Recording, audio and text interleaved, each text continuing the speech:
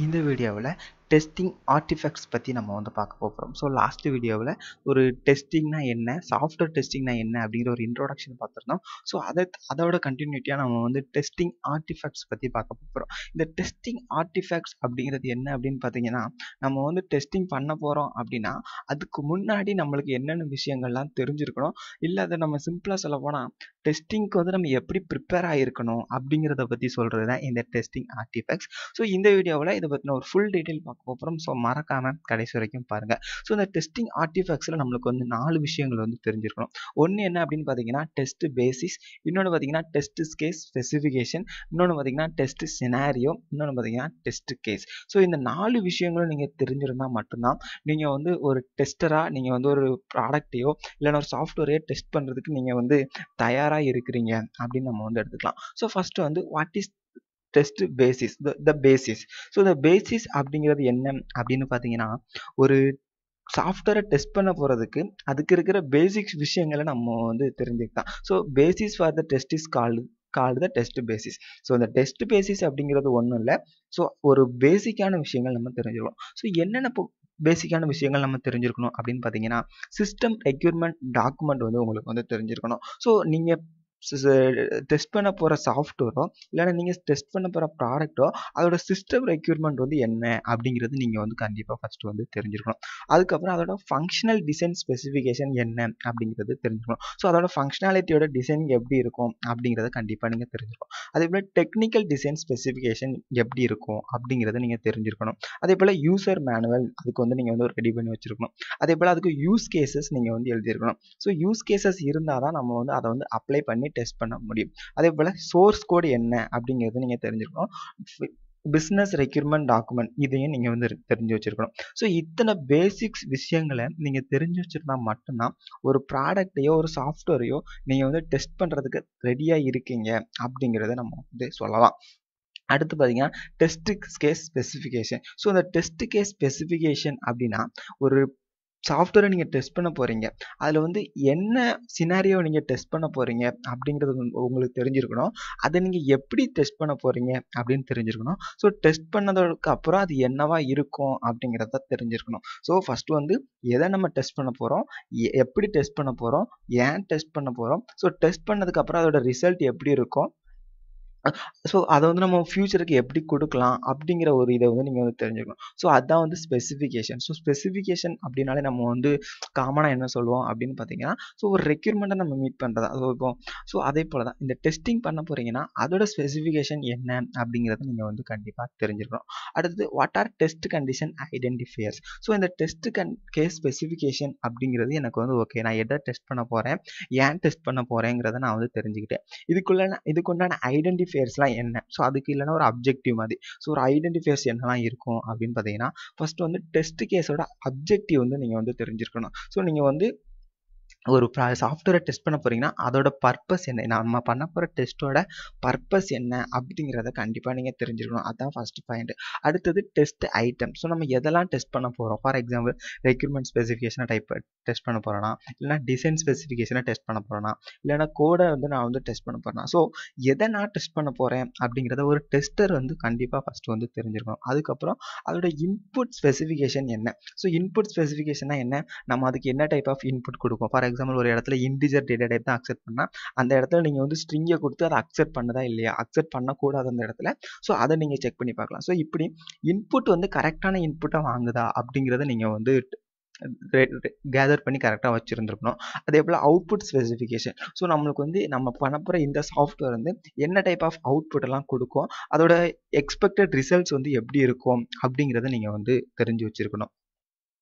அடுத்தது environmental needs. So அந்த சாஃப்ட்வேருக்கு என்னென்ன என்விரான்மெண்டல் செட்டப் வேணும், ஸோ அதுக்கு என்னென்ன ஹார்ட்வேர் வேணும், என்னென்ன சாஃப்ட்வேர்ஸ் வேணும், என்னென்ன டூல்ஸ் வேணும், என்னென்ன ஃபைல்ஸ் வேணும், என்னென்ன சிஸ்டம் கான்ஃபிகரேஷன், இது எல்லாமே என்னென்ன வேணும் அப்படிங்கிற அந்த இதை நீங்கள் வந்து தெரிஞ்சுக்கணும். ஸோ நீங்கள் வந்து ஒரு டெஸ்டராக நீங்கள் வந்து ஒரு சாஃப்ட்வேரை டெஸ்ட் பண்ண போகிறீங்க அப்படின்னா உங்களுக்கு இந்த 5 கேஸ் வந்து தெரிஞ்சிருக்கும். ஒன்று என்னது, அப்ஜெக்டிவ் தெரிஞ்சிருக்கணும், என்னென்ன ஐட்டம்னு தெரிஞ்சிருக்கும், input specification, output specification, environmental needs. So இந்த 5 விஷயங்கள் தெரிஞ்சிருந்தால் மட்டும்தான் உங்களால் ஒரு ப்ராடக்டை டெஸ்ட் பண்ணுறதுக்கு ஒரு ப்ரொஃபஷ்னலாக ஒரு டெஸ்ட் வந்து உங்களால் பண்ண முடியும். ஸோ அடுத்து பார்த்தீங்கன்னா what is test scenario. So நம்ம வந்து இப்போ வந்து டெஸ்ட் உங்களுக்கு வந்து பேசிஸ் தெரிஞ்சிருச்சு, அதே போல் டெஸ்ட் கேஸ் ஸ்பெசிஃபிகேஷனும் தெரிஞ்சிருச்சு. இனிமேல் அடுத்து அந்த டெஸ்ட் சினாரியோ அப்படிங்கிறது வந்து சொல்லியிருந்தோம். ஸோ இந்த டெஸ்ட் சினாரியோவை நம்ம வந்து டூ பேட்ஸாக பிரிச்சிடலாம். ஸோ டெஸ்ட்டையும் சினாரியோவும் தனித்தனியாக. டெஸ்ட் அப்படிங்கிறது என்ன அப்படின்னு பார்த்தீங்கன்னா verify and validate the software. So ஒரு சாஃப்ட்வேரை நம்ம டெஸ்ட் பண்ணி அதை வந்து வெரிஃபை பண்ணி வேலிடேட் பண்ண போகிறோம், அதுக்கு பேர் தான் நம்ம வந்து டெஸ்டிங் அப்படின்னு நம்ம வந்து சொல்கிறோம். ஸோ சினாரியோ அப்படின்னு பார்த்தீங்கன்னா இங்கே நான் என்ன சொல்லியிருக்கேன்னா scenario means any user journey அப்படின்னு நான் சொல்லியிருக்கேன். அதுக்கு என்ன மீனிங் அப்படின்னு பார்த்தீங்கன்னா ஒரு சினாரியோ அப்படிங்கிறது அந்த இடத்துல நம்ம டெஸ்ட் பண்ணும்போது ஒரு யூசராக இருந்து நான் டெஸ்ட் பண்ணால் எப்படி இருக்கும், ஸோ என்ன மாதிரியான சினாரியோஸை வந்து ஒரு யூசர் எக்ஸ்பெக்ட் பண்ணுவானோ ஸோ அதை வந்து அந்தந்த சினாரியோ நம்ம வந்து டெஸ்ட் பண்ணுறது தான் இந்த சினாரியோ அப்படின்னு நம்ம வந்து சொல்லுவோம். ஸோ இப்போ பார்த்தீங்கன்னா இதில் நான் சொல்லியிருப்பேன், when company says verify user journey, it is also called test condition or test possibility. So இதை நம்ம கம்பைன் பண்ணோம் அப்படின்னா நம்ம வந்து வேலிடேட் பண்ண போகிறோம். அதே போல் என்னென்ன சினாரியோ அப்படிங்கிறது தெரிஞ்சிச்சுன்னா அதை தான் நம்ம வந்து டெஸ்ட் கண்டிஷனாக நம்ம வந்து வச்சுருப்போம். ஸோ இதுதான் வந்து பார்த்தீங்கன்னா டெஸ்ட் அண்ட் சினாரியோ. ஸோ இதை வந்து நீங்கள் இன்னும் அண்டர்ஸ்டாண்ட் பண்ணுறதுக்கு காம்ப்ளிகேட்டடாக ஃபீல் பண்ணுறீங்க அப்படின்னா ஸோ டெஸ்ட் சினாரியோ அப்படிங்கிறது என்ன அப்படின்னு பார்த்தீங்கன்னா what to be tested. So நம்ம வந்து எதெல்லாம் டெஸ்ட் பண்ண போகிறோம் அப்படிங்கிறது தான் டெஸ்ட் சினாரியோ. சினாரியோ அப்படிங்கிறதுனால நம்மளுக்கு என்ன, ஸோ ஏதோ ஒரு எப்படி சொல்லலாம், எந்தெந்த விஷயங்கள் அப்படிங்கிறத நம்ம வந்து வச்சுக்கலாம், எந்தெந்த விஷயம்லாம் இந்த இடத்துல டெஸ்ட் பண்ண போகிறேன் அப்படிங்கிறது. ஸோ டெஸ்ட் கேஸ் அப்படின்னா என்ன, எப்படி நான் அதை டெஸ்ட் பண்ண போகிறேன். ஸோ ரெண்டே தான் ஈஸியாக நீங்கள் ஞாபகம் வச்சுக்கலாம். சினாரியோ அப்படின்னா எதை நான் டெஸ்ட் பண்ண போகிறேங்கிறது, டெஸ்ட் கேஸ்னால் அதை நான் எப்படி டெஸ்ட் பண்ண போகிறேன் அப்படிங்கிறது தான் நம்ம வந்து இந்த டெஸ்ட் சினாரியோ அப்படிங்கிறத சொல்லுவோம். ஃபார் எக்ஸாம்பிள் இப்போ நீங்கள் வந்து ஒரு லாகின் பேஜ் தான் நீங்கள் வந்து வேலிடேட் பண்ண போகிறீங்க. ஸோ அதோட டெஸ்ட் கேஸ் எப்படிலாம் இருக்கும், ஃபஸ்ட்டு டெஸ்ட் கேஸ் என்ன, ஒரு வேலிடான யூசர் நேம் பாஸ்வேர்டை நான் வந்து கொடுப்பேன். ஸோ அது லாகின் ஆகுதா அப்படின்னு பார்க்குறதுக்காக. அடுத்து நான் என்ன பண்ணுவேன், என்னோட பாஸ்வேர்டை வந்து ரீசெட் பண்ண முடியுதாங்க ஒரு டெஸ்ட் நான் செக் பண்ணி பார்ப்பேன். அடுத்து என்ன பார்ப்பேன், ஒரு இன்வேலிட் கிரெடென்ஷியலை கொடுத்தா எனக்கு வந்து கிரெடென்ஷியல் ஃபெயில்ட் ஆகுது அப்படிங்கிற ஒரு எரர் வருதா அப்படின்னு சொல்லுவேன். ஸோ இப்படி ஒரு லாகின் பேஜை நான் வந்து வேலிடேட் பண்ணணும் அப்படின்னா எனக்கு வந்து இந்த 3 வகையான டெஸ்ட் கேசஸ் வேணும். ஸோ இங்கே டெஸ்ட் சினாரியோ அப்படிங்கிறது வேலிடேட் த லாகின் பேஜ். ஸோ இந்த இடத்துல பாருங்கள் டெஸ்ட் சினாரியோ. ஸோ டெஸ்ட் இருக்குது, டெஸ்ட்டில் என்னது இருக்குது, நம்ம வந்து வெரிஃபை பண்ண போகிறோம். சினாரியோங்கிறது என்னது, எப்படி நம்ம டெஸ்ட் பண்ண போகிறோங்கிறது தான். அதுதான் இங்கே வந்து கேஸ் 1, கேஸ் 2, கேஸ் 3 நம்ம வந்து கொடுத்துருக்குறோம். அடுத்தது what is scenario testing. So இந்த சினாரியோ டெஸ்டிங் அப்படிங்கிறது என்ன அப்படின்னு பார்த்தீங்கன்னா எண்ட் யூசர் லெவலில், ஸோ ஒரு எண்ட் யூசர் வந்து ஒரு அப்ளிகேஷனோட ஃபங்க்ஷனாலிட்டி எப்படி இருக்குன்னு எக்ஸ்பெக்ட் பண்ணுவாரோ ஸோ அந்த அளவில் நம்ம வந்து டெஸ்ட் பண்ணி அது வந்து கரெக்டாக அந்த ஃப்ளோ எல்லாமே ஒர்க் ஆகுதா அப்படிங்கிறத நம்ம வந்து இந்த சினாரியோ டெஸ்டிங் அப்படிங்கிறத நம்ம வந்து சொல்லுவோம். அடுத்து பார்த்தீங்கன்னா what are the pre request for writing test scenario. So நீங்கள் வந்து ஒரு டெஸ்ட் சினாரியோ எழுத போகிறீங்க அப்படின்னா உங்களுக்கு வந்து என்னென்ன விஷயங்கள்லாம் முன்னாடி தெரிஞ்சிருக்கணும். ஸோ இல்லைனா ஒரு ப்ரீ ரெக்யூஸ்ட் என்னெல்லாம் வேணும் அப்படின்னு பார்த்தீங்க அப்படின்னா ஸோ ஃபஸ்ட்டு ஃபைண்ட் என்ன அப்படின்னு பார்த்தீங்கன்னா நீங்கள் வந்து இந்த ப்ரிப்பரேஷன், இந்த சினாரியோவை நீங்கள் வந்து ப்ரிப்பரேஷன் பண்ணுறது ஒரு டெஸ்டிங்கில் வந்து ஒரு முக்கியமான ஒரு பார்ட். ஸோ இது நம்ம வந்து எப்படி நம்ம வந்து இந்த சினாரியோ எழுதணும், அதுக்கு நம்மளுக்கு என்ன தெரிஞ்சிருக்கணும் அப்படின்னா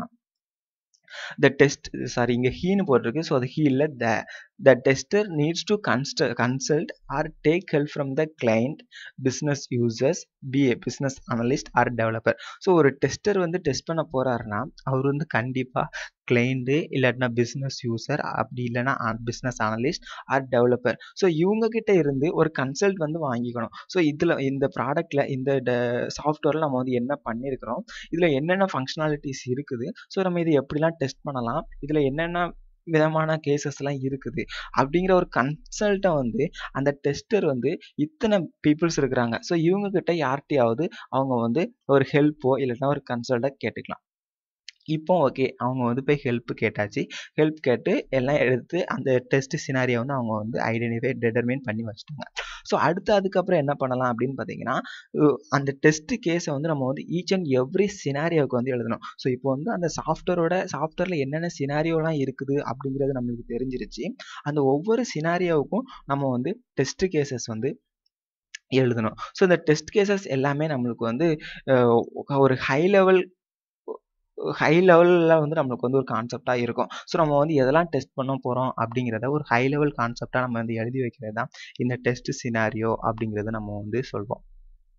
அடுத்தது, ஸோ ஒரு டெஸ்ட் சினாரியோ நம்ம வந்து எழுதும்போது நம்ம என்னென்ன விஷயங்கள்லாம் நோட் பண்ணணும் அப்படின்னு பார்த்தீங்கன்னா, ஸோ அந்த டெஸ்ட் சினாரியோ நம்ம எழுதுகிற டெஸ்ட் சினாரியோ ப்ராடக்ட் மேனேஜரோ இல்லைன்னா பிஸ்னஸ் அனலிஸ்ட் ஆர் யாராவது ஒருத்தங்களால் அந்த ப்ராடக்ட்டை பற்றி நல்லா தெரிஞ்சவங்க கிட்ட இருந்து நம்ம வந்து ஹெல்ப் கேட்கறது, இல்லாட்டினா அவங்க ரிவ்யூ பண்ணுற மாதிரி இருக்கணும். ஸோ நம்ம ஒரு டெஸ்ட் சினாரியோ எழுதணும்னா அந்த ப்ராஜெக்டோட மேனேஜரோ இல்லைனா பிஸ்னஸ் அனலிஸ்ட்டுக்கோ அந்த ப்ராடக்ட்டை பற்றி நல்லா தெரிஞ்சிருக்கும். ஸோ நம்ம அவங்ககிட்ட வந்து ஒரு ரிவ்யூ கொடுத்துட்டோ இல்லைனா அவங்ககிட்ட இருந்து ஒரு ஹெல்ப் வாங்கியோ நம்ம வந்து இந்த டெஸ்ட் சினாரியோவை எழுதலாம். அதே போல் பார்த்தீங்கன்னா, அந்த டெஸ்ட் சினாரியோ எழுதுறவங்களுக்கு டொமைன் நாலேஜ் வந்து கண்டிப்பாக இருக்கணும். ஸோ அந்த டொமைன் நாலேஜ் இருந்தால் தான் நம்ம அதுக்கேற்றாப்புல நம்மளால் வந்து அந்த டெஸ்ட் கேசஸ் வந்து எழுத முடியும். ஸோ நம்ம வந்து கண்டிப்பாக அந்த டொமைன் நாலேஜ் வந்து நம்மளுக்கு வந்து இருக்கணும். ஸோ அதே போல் இந்த டெஸ்ட் சினாரியோஸ் வந்து கண்டிப்பாக நெகட்டிவ், ஸோ அதில் வந்து நெகட்டிவ் இது கூட இருக்கலாம். ஸோ அது எல்லாத்தையுமே நம்மளுக்கு வந்து அந்த கவர் ஆகிற மாதிரி அந்த டெஸ்ட் சினாரியோ வந்து இருக்கணும். அதே போல் அந்த டெஸ்ட் சினாரியோ வந்து அந்த எவ்ரி ரெக்யூர்மெண்ட், ஸோ எல்லா ரெக்யூர்மெண்ட்டையுமே வந்து எதையுமே மிஸ் பண்ணிடாமல் நம்மளுக்கு வந்து அதை வந்து ஆட் பண்ணுற மாதிரி இருக்கணும். ஏன்னா நீங்கள் வந்து ஒரு சின்ன மிஸ் பண்ணியிருக்கலாம், இல்லைனா நம்ம வந்து டெஸ்டிங்கில் மிஸ் ஆகிற ஒரு சின்ன விஷயம் கூட அந்த ப்ராடக்ட் வந்து ஒரு பெரிய அளவில் பாதிக்கிறதுக்கு வாய்ப்பு இருக்குது. ஸோ என்னென்ன ரெக்யூர்மெண்ட்ஸ்லாம் இருக்குது, என்னென்ன கேசஸ்லாம் டெஸ்ட் பண்ணலாம் அப்படிங்கிற எல்லா விஷயத்தையுமே நீங்கள் வந்து மிஸ் பண்ணாமல் நீங்கள் வந்து டெஸ்ட் கேசஸில் எழுதணும். ஸோ இது எல்லாத்தையுமே எழுதி நீங்கள் வந்து அதை வந்து என்ஷூர் பண்ணி அதை வந்து ஐடென்டிஃபை பண்ணணும். ஸோ அது வந்து கரெக்டாக எல்லாமே இருக்குதா அப்படிங்கிறத ஐடென்டிஃபை பண்ணணும். ஸோ இது எல்லாமே பார்த்தீங்க அப்படின்னா ஒரு டெஸ்ட் சினாரியோ எழுதுறதுக்கு முன்னாடி நீங்கள் வந்து தெரிஞ்சு வச்சுக்க வேண்டிய ஒரு சில விஷயங்கள். ஸோ கண்டிப்பாக இப்போ வந்து உங்களுக்கு வந்து ஒரு டெஸ்டிங்க்கு முன்னாடி நீங்கள் வந்து என்னென்ன விஷயங்கள்லாம் பண்ணணும் அப்படிங்கிற ஒரு ஓவரால் ஐடியா வந்து உங்களுக்கு வந்து கிடச்சிருக்கும் அப்படின்னு நினைக்கிறேன். ஸோ இந்த வீடியோ பிடிச்சிருந்தா இந்த வீடியோக்கு ஒரு லைக் கொடுங்க. இந்த வீடியோ பற்றின கமெண்ட்ஸை மறக்காம கீழே கமெண்ட் செக்ஷன் சொல்லுங்கள். நீங்கள் இன்னும் நம்ம சேனலை சப்ஸ்கிரைப் பண்ணலாம், இப்போவே சப்ஸ்கிரைப் பண்ணி பக்கத்தில் இருக்கிற பெல் ஐக்கானையும் கிளிக் பண்ணிடுங்க. தேங்க்யூ ஃபார் வாட்சிங்.